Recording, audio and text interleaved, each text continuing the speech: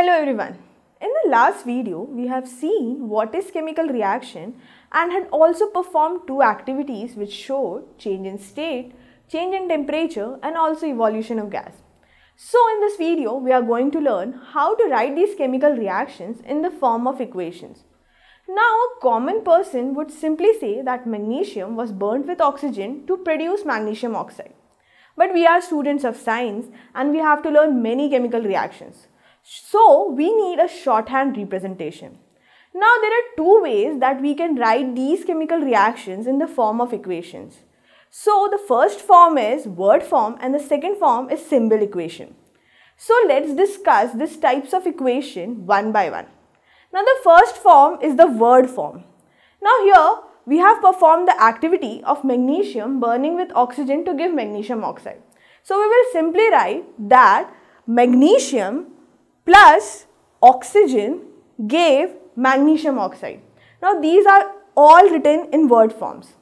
We can say that a word equation consists of the reactants with a plus sign on the left hand side and the products on the right hand side with a plus sign.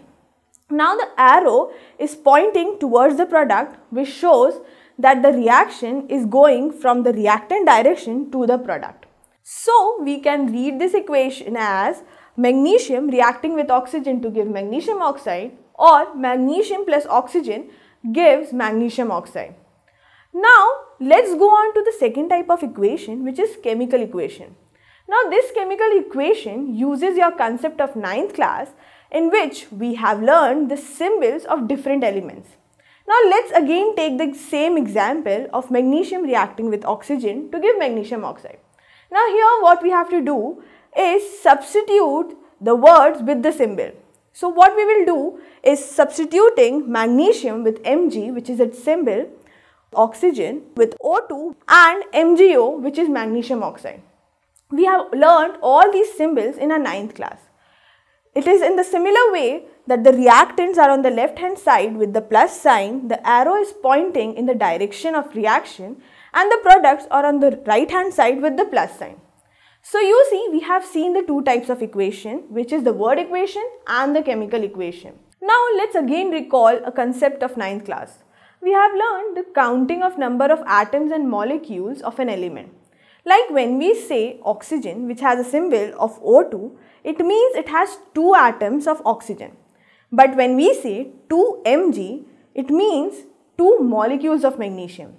So we are going to use this concept in balancing the equation.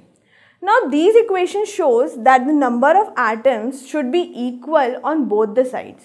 If it is not like that, then the mass becomes unequal on both the sides. And this type of equation in which the number of atoms of an element are not equal on both the sides are called as skeletal equation. But why it is so important to balance these chemical equations? So the answer again lies in the concept of 9th class, which we have learned. So the concept was the law of conservation of mass, which says mass can neither be created nor be destroyed, which means the mass of the reactants on the left hand side should be equal to the mass on the right hand side. So this makes it important and necessary for us to balance these chemical equations. So we will be learning to balance these equations now.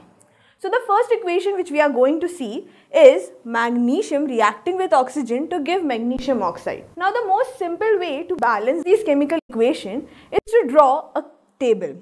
Now this table has 3 columns. The first column has elements, the second column has number of atoms of reactants, and the third column has the number of atoms in products. So now let's balance this equation.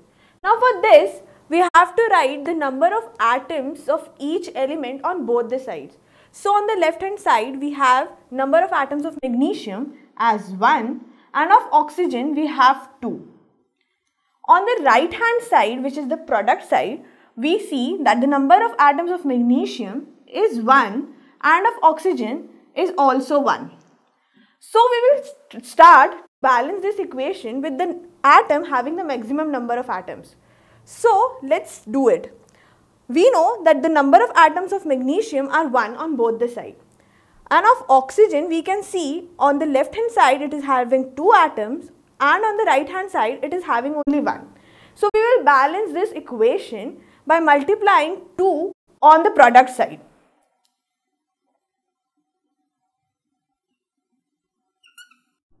So we will be putting 2 in front of MgO. So now we have the number of magnesium atoms on the right hand side as 2 and oxygen also as 2.